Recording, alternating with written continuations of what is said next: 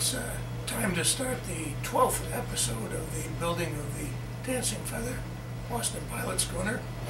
And in this episode, we're going to be carving the rowboats that are stored on deck, and we'll rig the lines that would be lifting the boats on and off of the ship.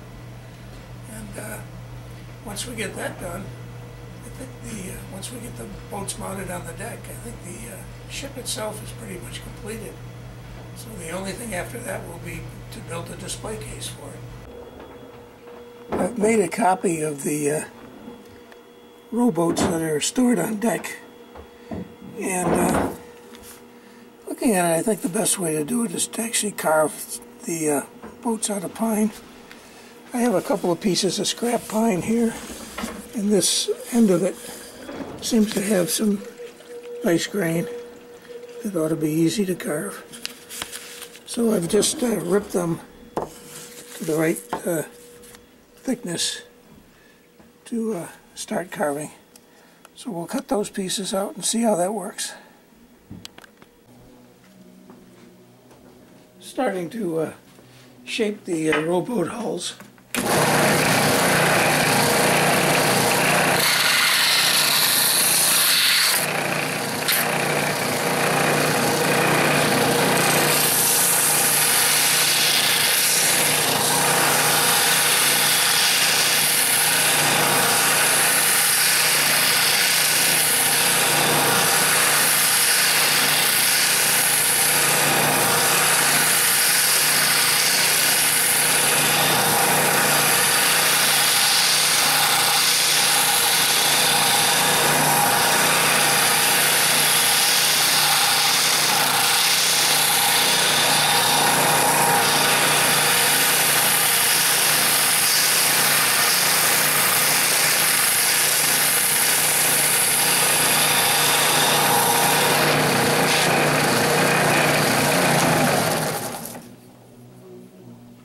Getting close. I'm going to mark it on the other side. It makes it easier to cut. Get the other piece.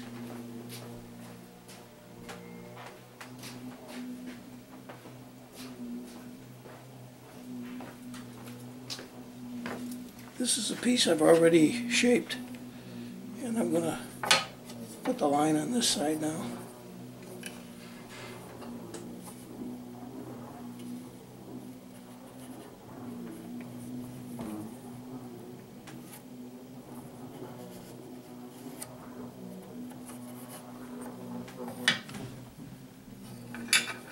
That should work out good.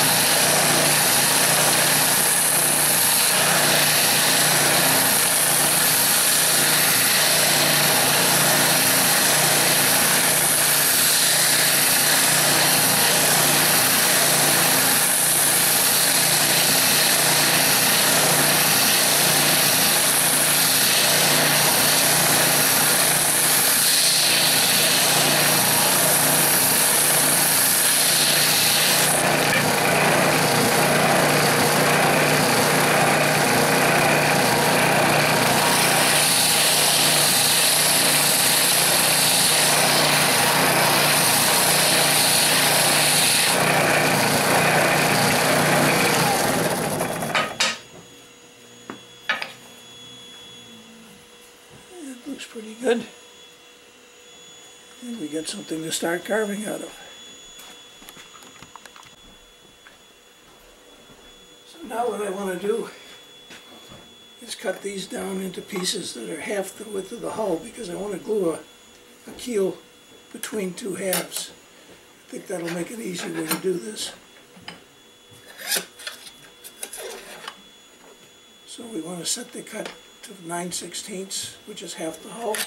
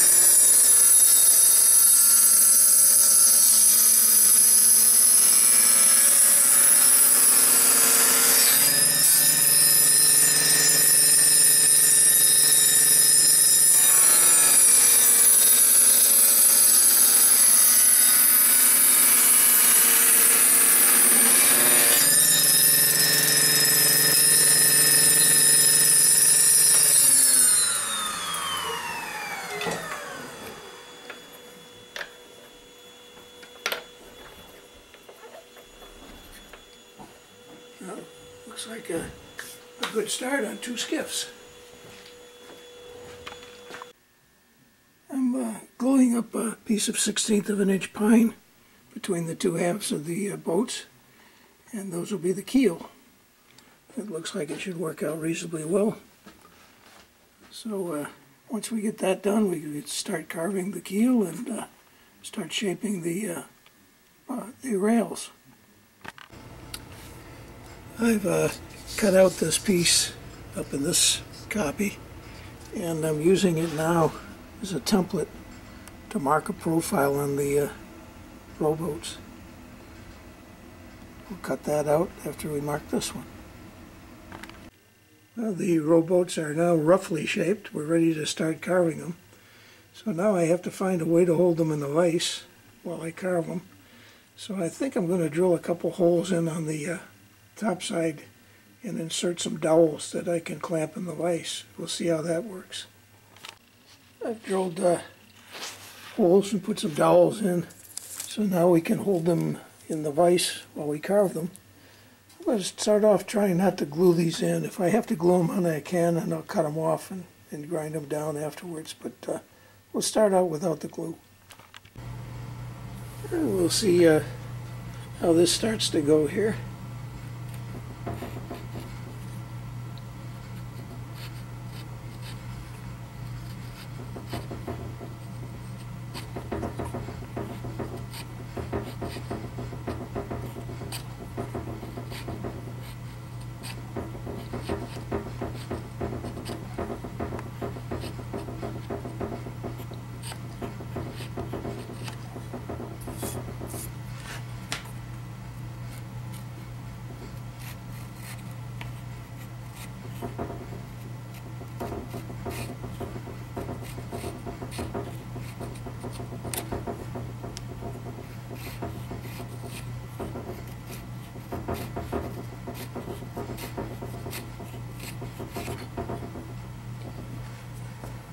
And we'll stay at that for a while and see what it starts to look like.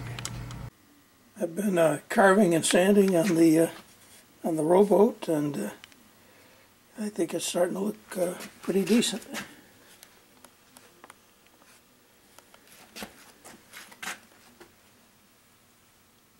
I think this one is probably ready for a coat of sanding primer to fill in any pores in the wood. And then we'll, after we get the sanding primer on it, we'll give it a coat of paint for color. In the meantime, we're going to start carving the next one. Well, we now have 2 rowboats, and we'll have to make cradles for them. And we have to put a coat of primer on these so we can sand them out, getting them ready for paint. But nonetheless, they don't look too unconvincing for a couple of solid blocks of wood. Well, both the boats are carved and sanded, and they've had a coat of sanding primer on them, and they're all sanded out from that. So they're nice and smooth, ready for paint.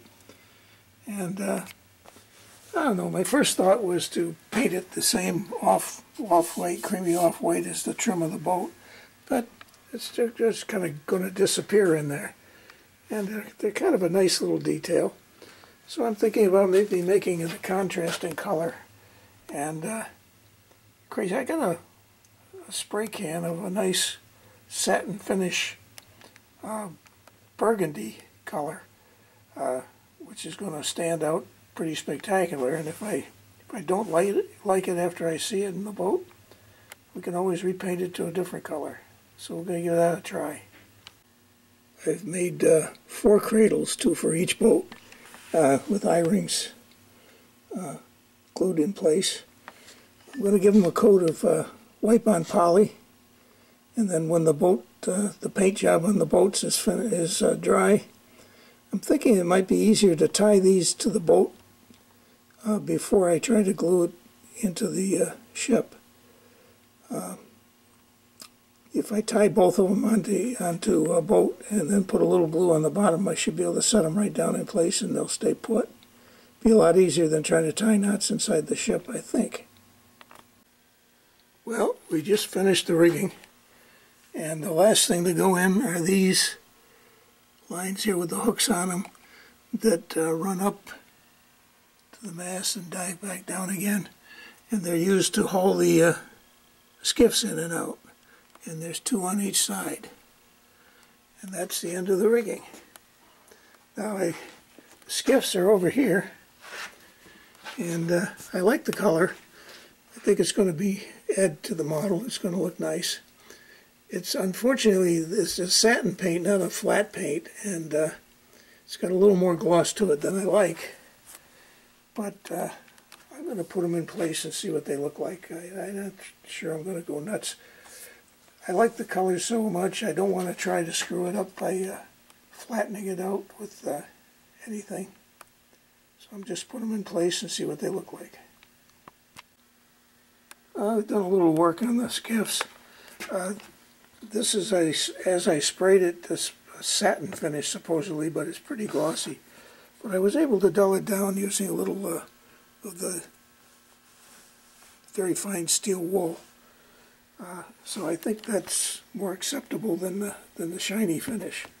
Also, the problem is, if I put the boat in on the deck, these things take up so much room in the boat that it's going to be hard to move fore and aft on the boat. So I think I'm only going to put 1 skiff on for the pilot to go from here to wherever he needs to go. I'm not going to put the second one on. It's not like a fishing boat where you have a whole bunch of skiffs that you're trying to put out to do fishing. So I think 1 skiff on the pilot boat is going to be enough. And I think that dulls it down just enough that we can get away without having to try and spray something on it to dull it out.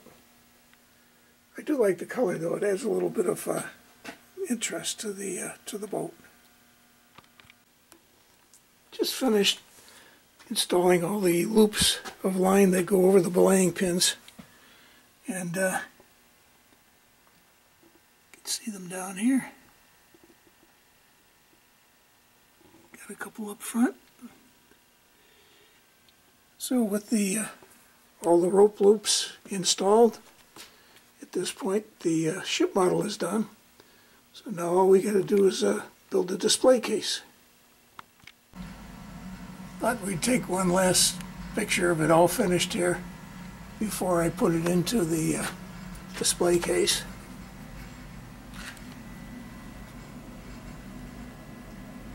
I think she's a rather pretty boat.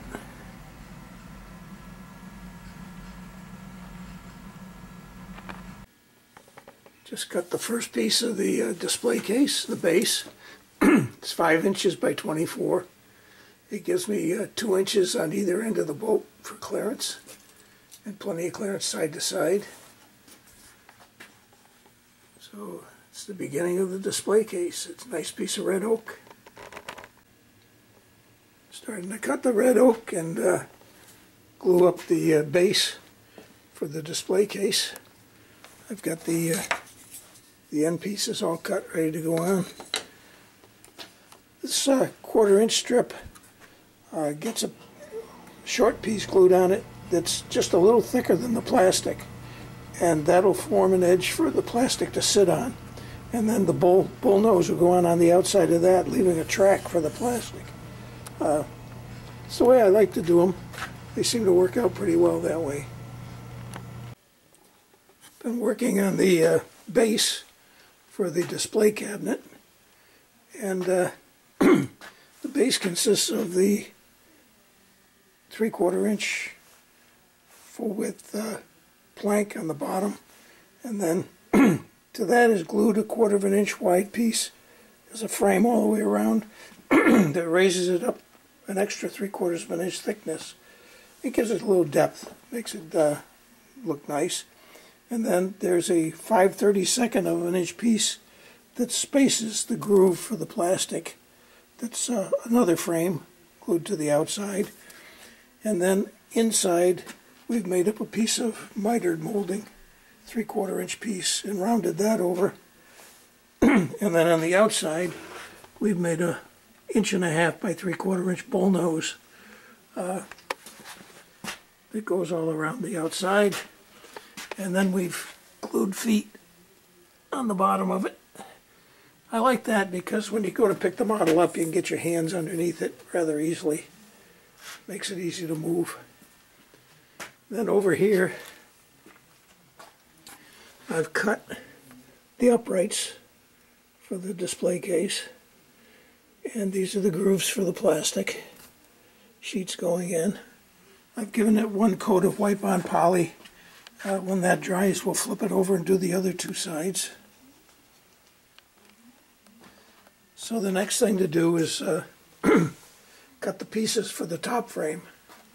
And I've got, standing over here, a piece that I've cut as 1 1/8 wide by 3/4. And I'm hoping that's going to make the top frame out of that. This board is turning out to be a little disappointing. If you look down at here, you can see it's got a little wave to it. So I'm hoping to be able to get enough straight pieces out of this to get rid of the wave that's in there, make the top sit flat. Just cut the pieces for the top frame of the display case. These grooves are for the plastic sides to fit up into, and this piece on rabbet on top is for the glass top to lay into. I like to put plastic on the sides because it's lightweight and doesn't break easily, and then I like to use glass on top because the glass doesn't scratch easily when you clean the dust off it. Still continuing working on the display case, and I've mounted the 4 corner posts using number 6 screws by 2 inches long. And my setup for drilling the holes in the posts, which I haven't done for the top yet, is over here in the drill press. So got all the way down to there, and we clamp the base in there, keep it vertical while we're drilling the holes. And I center punch them for the correct locations before I drill them. So it's coming along rather nicely.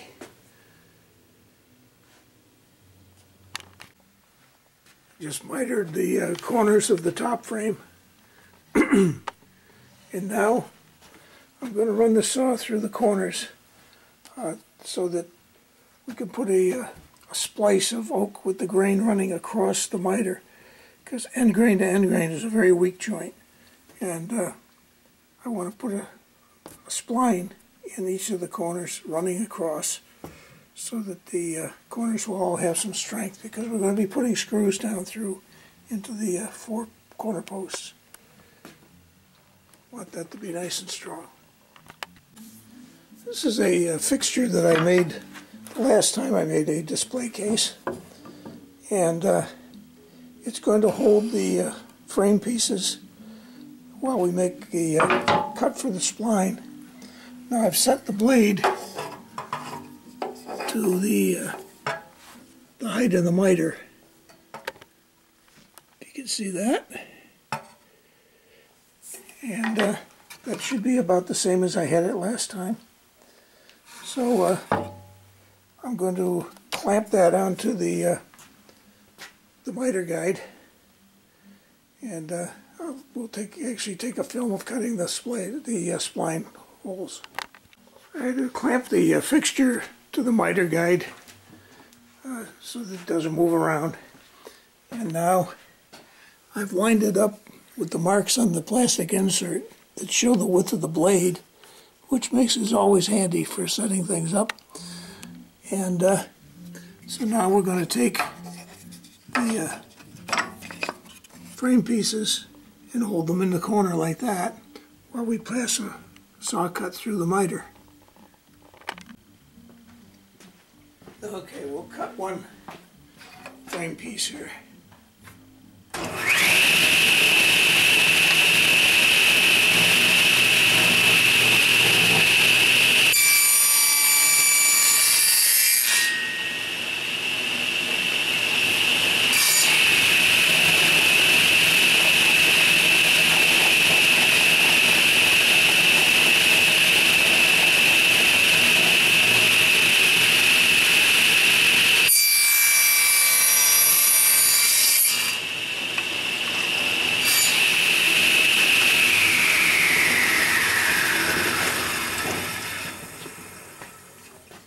So now you can see where we made slots to put splines through.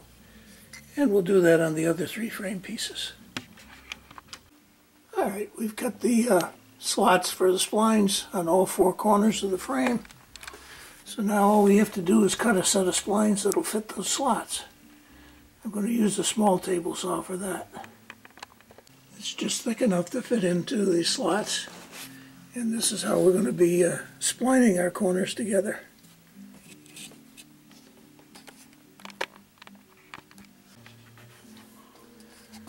When the glue dries on the splines, I'll be trimming them out flush so that we won't be seeing them, other than just a mark. At this point I've sanded out the splines in the top frame, and looks pretty good. Corners came out decent. Splines will disappear quite a little bit in there, but they give a lot of strength to those corners. And I've countersunk the screws that are holding it in place. And all the slots line up for the plastic nicely, so that we'll be able to install the plastic properly. So the next thing we got to do is to take this off, give it a coat of white poly, so finish on it. The screw holes will get plugged and filled in after the plastic is in place. And right now I'm going to be taking measurements for the plastic and glass so that I can go get those cut. Just picked up the plastic and the glass top for the case. Peeled the coating off one of the end pieces here. Looks like it's going to be fitting very nicely. And I think the next thing I'm going to do is actually glue the ship model into the base. I just put down a bead of glue here. I tried to stay in from the edges so it doesn't come oozing out when I set the ship model in place. Alright, the model is glued in place. It's nicely centered, even side to side. So all we have to do now is wait for that to dry, and we can peel the paper off the rest of the plastic and start fitting that. Well, we're almost done. The glazing all fits in nice. And the only thing I can't button it up just yet because I'm waiting for a brass name plaque to come. going to be a few days before that gets here. So once I get the brass plaque screwed down, which will be down here in the front, I'll be able to plug the screw holes in the top and seal everything up. Today the brass plaque that I ordered came, and I'm just trying a position out here for it. Got the Dancing Feather 1853 Boston Pilot Schooner. So I'm going to have to disassemble the frame, take the screws out of the top here, pull the front panel out. This one has no glass in it. And then we'll drill the holes, and it comes with a set of screws. So we'll screw that down. We should be able to reassemble the frame. Once I reassemble the frame, we'll be able to plug the screw holes, put a little bit of wipe-on poly, and the project will be done. Okay, our ship model is fully enclosed in the case. We have our plaque in place.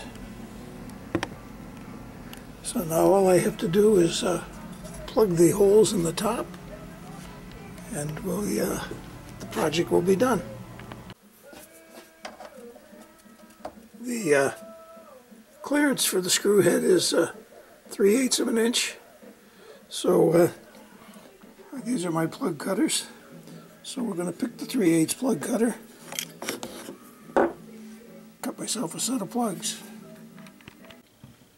Got the plug cutter mounted in the drill, and I got a nice piece of oak, and we're going to cut ourselves some plugs.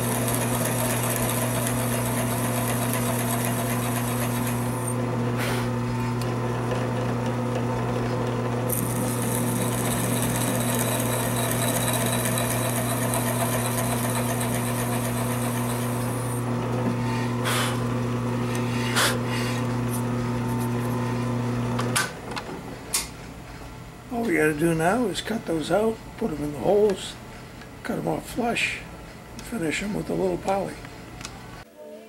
Well, we've glued the plugs in all 4 of the screw holes, and all we got to do now is wait for the glue to dry, take a little chisel and shave them off. Just cut off the plugs and give it a light coat of poly.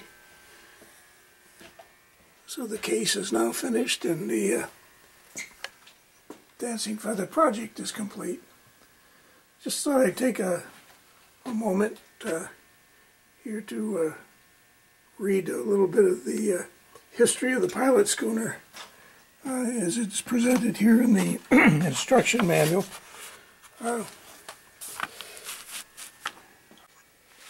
Thought it might be nice to end this project with a little bit of the history. It says the maritime nations of the world, which have laws to regulate the comings and goings of ships in their harbors. Often these laws specify ships in local waters sail under the command of a local pilot, a special breed of ship captain acquainted with the immediate coast and harbor scene. The use of pilots to guide ships into harbor has been practiced in the United States for over 300 years. In 1873, the Commonwealth of Massachusetts passed legislations that authorized the governor and his council to appoint suitable persons as pilots for the several harbors of the Commonwealth, including Boston.